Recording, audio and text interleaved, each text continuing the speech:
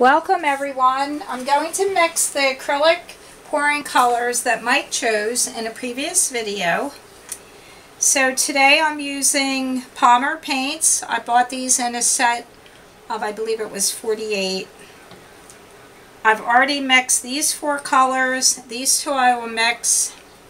I use Airbrush Medium to thin the paints. I'm going to put some of the Airbrush Medium into just a yogurt cup that's been cleaned. I'm going to use these small cups, and I'll cover it. They don't have lids, so I'll cover it with plastic, but I did want to show you I did mix some earlier. Now this is my salt rock lamp that changes colors, but that's optional. You don't need that for acrylic pouring. So I'll move that out of the way. So here's what I've done. I've mixed up the 4 other colors. These cups are really too big for the amount of paint. These are 2 fluid ounces.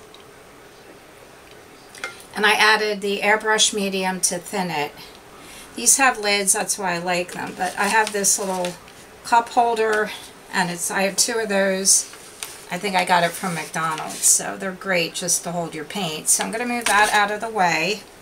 And I'm going to take the Airbrush Medium, just going to shake it a little bit. It's always good. I even shake the shampoo before I shampoo my hair. I just think things are sitting. I know they're emulsified, but I like to shake things just to mix it up a little. So I'm going to take a little bit of this. It's pretty thin, as you can see. It's thinner than skim milk, and it is the color white. I take another one of these great cups, and I'm going to actually reuse all my paint mixing sticks. And one thing I did forget would be a wet paper towel. But that's okay for right now. Now this table I have covered with freezer paper, and I've taped it down. And this is a rotating Lazy Susan. It's a marble one, and I have covered this with, I'll show you what I use. This is Glad Press and Seal. It's in a roll. I'll turn it the other way. And you know, it's not really wax paper, and I don't know how to explain it. I really like it. It does stick to bowls if you want to cover your leftovers. So I've covered this marble Lazy Susan all with the press and seal, so that if it gets a lot of paint, I can just remove it, throw it out, and cover it again. So for these 2 colors that are remaining, I'm going to try these cups today. These, you know, smaller cups. I think they're 3 ounces. So here we go. I've chosen one other color. Mike didn't choose that one, but I like orange. So I'm just going to take some of the paint, and these are 2 fluid ounces. I'm just going to place it in here, and I think the cup will actually be the size that I want. Actually, I think I might like a 4 ounce, so I'm going to try to get out as much of the paint as I can. And it's pretty thick. I mean, it doesn't really pour out. You do have to squeeze it. So this is what I do. Alright, it's a little boring. I'm sorry. It's gloppy. I don't even know if gloppy is a word, but that's what I say. Alright, it's really... And another thing would be, before you might want to just go like that and turn things upside down and let all the paint come to the top. Alright, so originally I thought I was going to be weighing this and then weighing the pouring medium. I call this the pouring medium, but it's actually the golden airbrush medium. The reason why I'm using this instead of Floetrol is because I watched another YouTuber who's an artist, and she did mention about the 30% rule with water and acrylic paint. Whenever you're putting water into your paint, you want to just keep it to 30% or less. I really actually don't want to use water. I'm not really sure why. I don't get a good feeling about it. So the pouring medium, I think, is going to last me quite a bit. You know, like a long time. So what I'm going to do, because there's paint still in here, I'm going to take some of the pouring medium. I'm just going to pour it. And I say that might be a tablespoon, maybe a little bit more than that. I'm going to put the lid back on. All right, and I'm going to shake it. And this is actually going to, you know, of course, dilute some of the paint in here. But I'll be able to get more of the paint out. So what I'm going to do is I will take the paint with the airbrush medium, and I'll just see now how thick that is. It's actually, I like this orange. Alright, so I'll take my stick and I'll start stirring.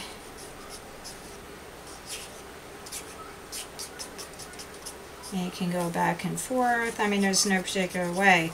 Now, I did notice some other YouTubers, when they stir, they go like this. I don't know. I guess this is clockwise. This feels more comfortable to me. I am right-handed. Alright, so let's mix this up. It's still too thick. And I think I would need like a slightly bigger cup than this to make me feel more comfortable. See how it's coming out. It's not really pouring out. It does need more stirring. So again, I'm just going to add a little bit more of the pouring medium. Maybe another less than a tablespoon. See, I did bake for a long time, so I'm used to measuring. I know what a tablespoon and a teaspoon looks like without even, I mean, I know the measurement without even measuring it. It's just something that happens when you bake and you're just get more experience. So I'm going to shake this up. I'm wearing only one glove. I don't like two gloves. Makes me just feel constricted.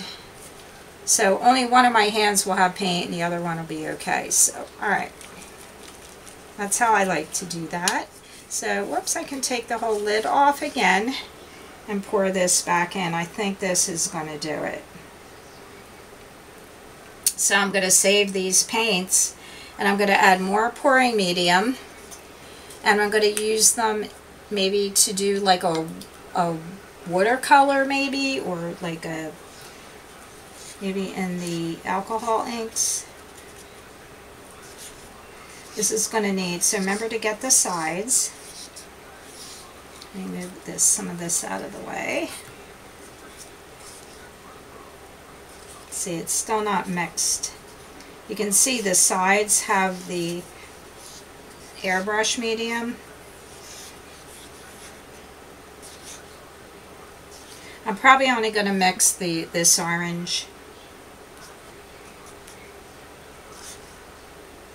It's a little bit better. See how it runs off, but I feel like it's still too thick. Now remember, this is the very first time that I'm mixing paints. I've watched a lot of acrylic pouring, but I haven't actually done it. But I think it's so pretty, and I do love the orange. Now it's still a little too thick, but I think it just needs mixing. And I'm actually going to add some water to this. Probably if it sits and it gets thick, I'm going to add maybe a teaspoon of water, and that's about it, if even that.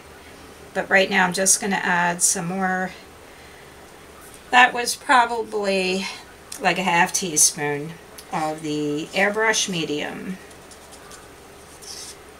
Alright, so I'm just going to get the sides. That's a little better.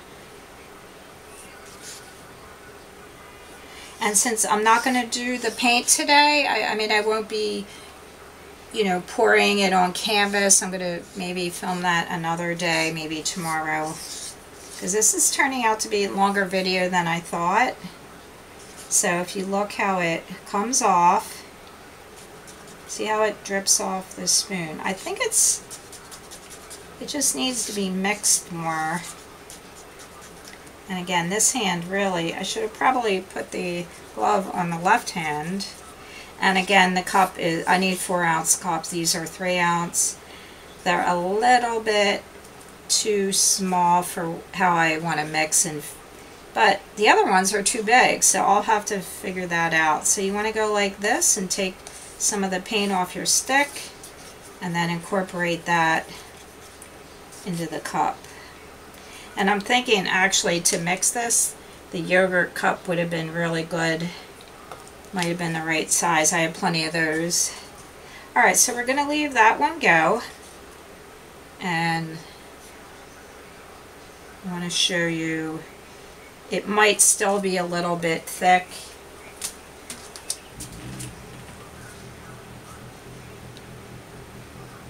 I'll try to bring it up.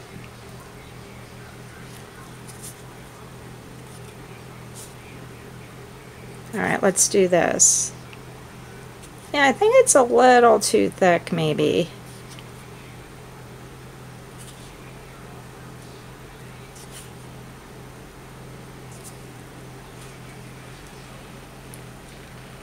But that's okay, because like I said, before I actually pour the paint on the canvas, I have to check the consistency. And then what I can do is add just a teeny bit of water. So we'll see. I'm not sure.